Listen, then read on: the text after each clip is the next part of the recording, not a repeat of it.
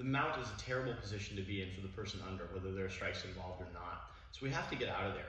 One of the best escapes from the mount is called the UPA, or the trap and roll escape. I'm going to trap one of my partner's arms and roll my partner in that direction.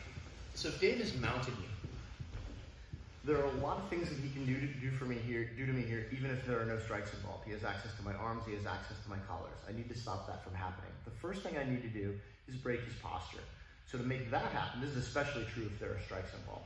I'm going to pull one heel in tight to my butt, and as I bridge, my other knee is going to come into Dave's back, forcing him to post his hands on the mat. I'll show that from another angle at the end of the video. Now I need to pick a side. The human body's a table. Dave has 4 posts. He's got 2 legs and 2 arms. So if I shove him one direction, very easy for him to post. I shove him another direction. Very common mistake that new people make is they try to throw their partner off. All you do is make yourself tired and give him access to your arms. So don't do this. It's a weak muscle group against my partner's whole body. Instead, what we're going to do is we're going to trap an arm. I'm going to wave high to the ceiling and go palm to palm with no thumbs. Once I get this grip, I'm going to pull my elbow in tight to my hip. Now, I don't need to hold this grip forever, but there's still a lot of friction there. Whatever side you've chosen to trap, that's the side we're going to bridge toward. But if I try to bridge now, Dave still can post his left leg. Now, at that point, I can transition to another escape, but let's just try to get the first escape. I'm going to take my right foot and just gently trap his foot. I'm not trying to pinch or anything here, just trying to stop him from doing what he just did in posting his leg. Last step, I'm going to take my head offline. When I do this, I'm going to bridge, coming up to the top, coming up with my hands on my partner. The reason I come up with my hands on my partner is we always want our hands on the mat when we're inside someone's closed guard. Otherwise, they can attack your arms, they can attack your neck, things like that. So it's a good habit to get into. Come up with your hands on top. Another time. My partner's posture is up. I'm not going to be able to UPA escape them because it's very difficult to trap these arms.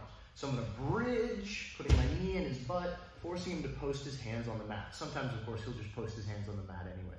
I wave hello to the ceiling, go palm to palm, connect my elbow to my hip. Trap his foot. I take my head offline. Now, why do I take my head offline? If I try to roll a lot from here without taking my head offline, a lot of times Dave will do what's called cross posting. He'll take his free hand and post it over there, allowing him to remain on top. But if I take my head offline, now that takes away Dave's angle, so even if he tries to cross post, I'm still going to be able to come to the top position. There are a lot of different variations on the UPA escape, the trap and roll escape. Sometimes our partner will trap and we'll trap their own arm either by grabbing our head or grabbing our collar. The mechanic of the position is based on the fact that one of his posts is trapped, either because I trapped it or because he trapped it, and we roll him that way. Last thing for this video, I'm just going to show the posture break one more time. So if my partner is in the mount, right, I can't trap this arm. It's very difficult. And just me extending my arms is very dangerous because it allows Dave to do things like either advance to a higher mount or attack my arms. So one leg comes, one leg posts, the other leg, I'm going to put my knee here and I make him post. That gives me access to his arms where I can do the escape. Trap and roll never stops working, works at the highest level, and if you go for it and you don't get it, it also sets up the next escape we'll do, which is the knee elbow.